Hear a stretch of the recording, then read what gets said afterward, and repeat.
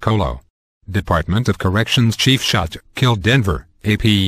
The head of the Colorado Department of Corrections was shot and killed when he answered the front door of his home, and police were searching for the gunman Wednesday.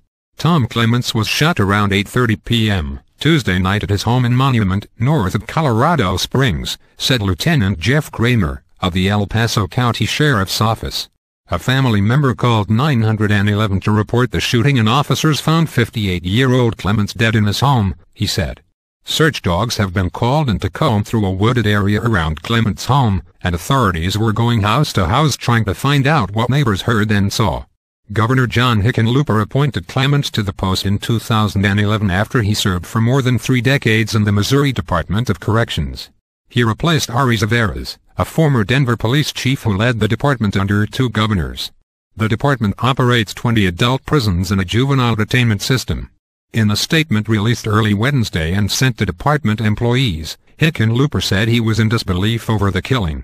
As your executive director, he helped change and improve the department in 2 years, more than most people could do in 8 years. He was unfailingly kind and thoughtful, and sought the good in any situation. I am so sad.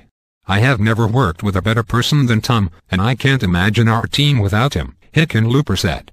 The governor said he's awaiting further details. Clements is survived by his wife, Lisa, their 2 daughters and their family. Hickenlooper asked the public to respect their privacy.